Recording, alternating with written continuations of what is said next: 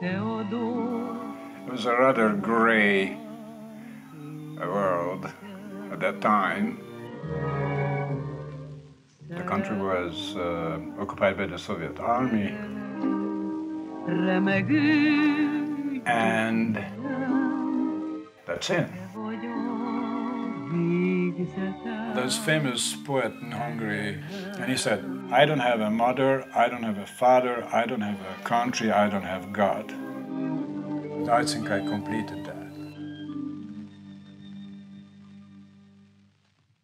In Hungary, growing up, you were either a proletar, which is you were an industrial worker, or you were a farmer, which means you were a peasant, or you were an intellectual, which is teacher, engineer. I drew a lot, became a voyeur, I had no playmates so much, moved a lot in the city. So that was also made it complicated to feel home. So I was shifting, and drawing became a vehicle to express my frustration. I never thought at the time that that's going to be my way of earning a living. I started out as an architect, and my drawing style is still line, if you noticed. And the colors just filled in, there is no rendering there. You have to create a legible, clear, visible representation of something. So if you look at it, there is no argument. You can recognize that's a cat or an elephant or a building or a trash can, you know? And so I loved Art Nouveau. I love the objects, I love the poster art, publishing, architecture. I loved Follon, Klimt I loved, Toulouse-Lautrec I loved, Degas I loved. I think Degas is incredible. I did posters, movie posters for younger audience, and they used to make posters for imported films. So I was lucky to make Casanova poster for Fellini and a few Hungarian new directors who were just 10 years older than me. And I did classical music, some rock and roll, and fairy tales for publishing houses. During my graphic design presence, I got lucky to see the Yellow Submarine, and it blew my mind. So I got fascinated to see my drawings moving, and I did a 6-minute film on my own, animation film, where I drew everything. So it was like 6,000 drawings. Worked 24 years. Gobble, gobble, meaning a guy eats, starts coming to a restaurant, starts eating, gets bigger, and grows out of the building pops because he's so huge. Can't fit in.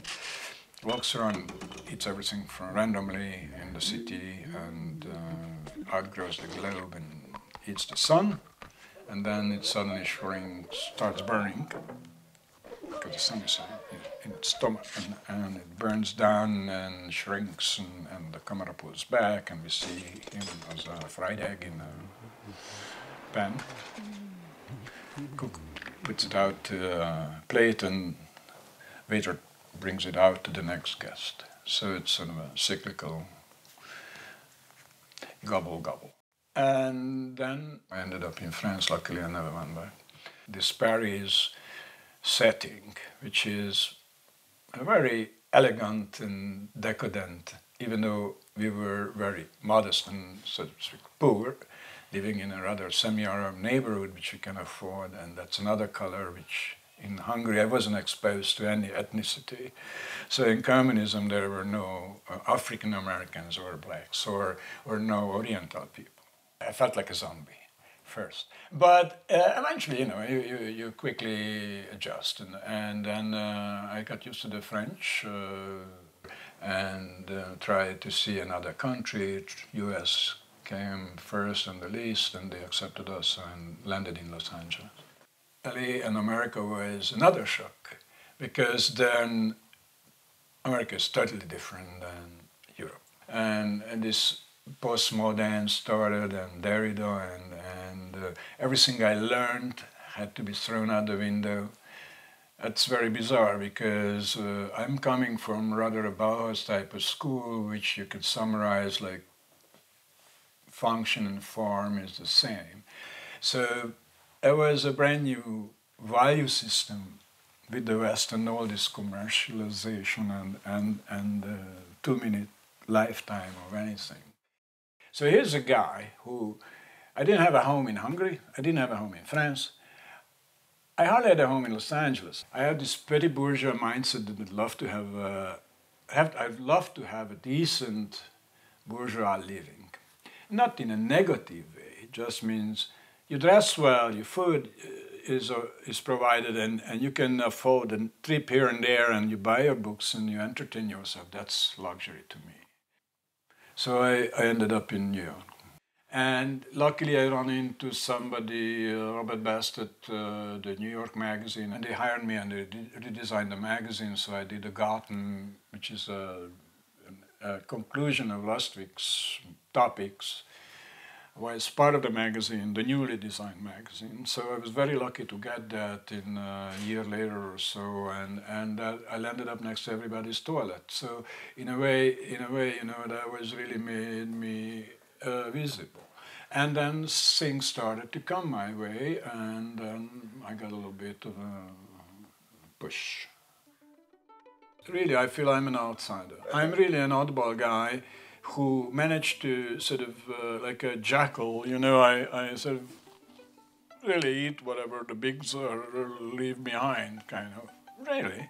Here and there they make a mistake and leave me a better chunk, and then just turn it to something else, and that helps my career. I could say that too. And so I did the Zoom book shortly after that. Zoom is it's a cheap movie or a book format movie. You open the book, on the left side is only a blank page. The right side you see the image. I show something which becomes detail in the next image.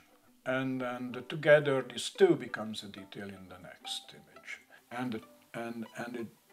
It's like Russian dolls, they are in each other. So finally you pull off, and it turns out that whatever you see in a farm, and the farm is not a farm because it's a toy set, which is on the cover of the magazine, on the lap of the little boy who is sitting next to a pool, but the pool is not a pool because it's on a cruise ship, which is a poster on the bus, which is in the city. The bus is in the city is on the TV screen, and the cowboy is watching it in Arizona, and the whole Arizona image becomes a stamp, goes to the Solomon Islands, and we fly away from there, and we see the Earth is small. So it just shows that we live in a universe, or I felt that by that time, you know, living in so many places, been shocked by so many things.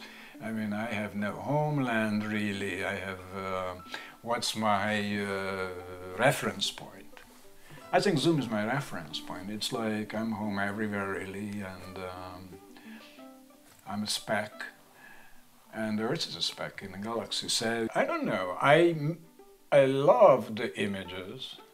I drew a lot, but basically that was, what is a plumber? I'm a plumber. I'm a man for hire. I do drawings. They pay me for it. You know what I mean? That's always considered, because I never had this kind of a, you know, brain tumor that, oh, I'm doing art. Come on, you draw. It's not really that fancy thing. It's a very straightforward, practical application. So I draw for a living. I like to say that, and I'm not ashamed of it. It's a decent. At least I give something for the buck. It's a magic image making. This is so esoteric. It's just truly particles.